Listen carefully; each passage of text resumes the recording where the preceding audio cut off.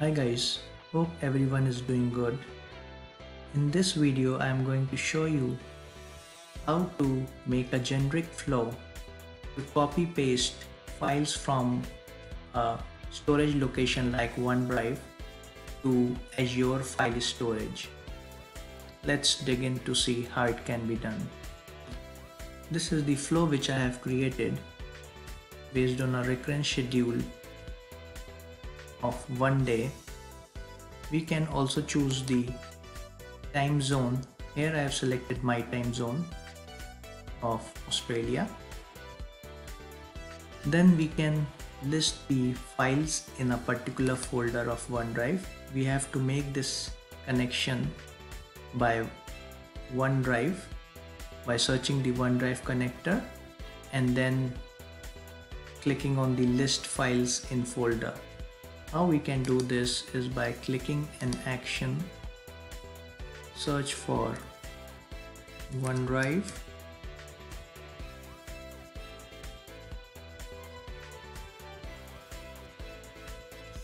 then search for list files in folder.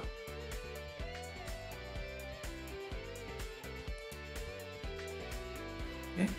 Once you click this, you have to sign in and then select the folder. Okay, as I have done this, I am not going to redo it. So you have to select the folder here by clicking on this icon, root, and then select your folder. Once this step is completed, click on apply to each file. So we have to perform a loop for each and every file present in the OneDrive folder so that it's get copied to the Azure File Storage. Value of the previous step, get the file content. Okay, this is again the OneDrive connector, and clicking on get the file content will get the content of that particular file which is present in the OneDrive folder. Alright, after that, create file. This is the connector for the Azure File Storage. Here you have to make a connection with the Azure File Storage connection. After that connection is established, enter the folder path, which is the Azure File Storage path, and then the file name. This file name is the dynamic name of the file which can be added from here, right? You have to click on this name. Okay, as I have already added, I will not add it twice, and then select the file content from this dynamic content. So what it will do is it will copy the file from the OneDrive to the Azure File Storage, basically on this folder path by this file name, and copy all the file content from that particular OneDrive folder file. Once this step is done, you can check your flow here and click on test to do a trigger action manually. So once you click on test here, you will see the flow will run and you can go to the run history. Okay,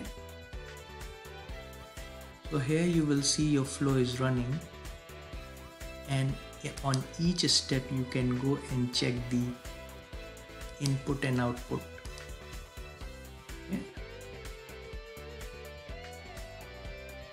so this is the input, the folder name, and this is the output, like how many files are there in that particular folder, all will get displayed here.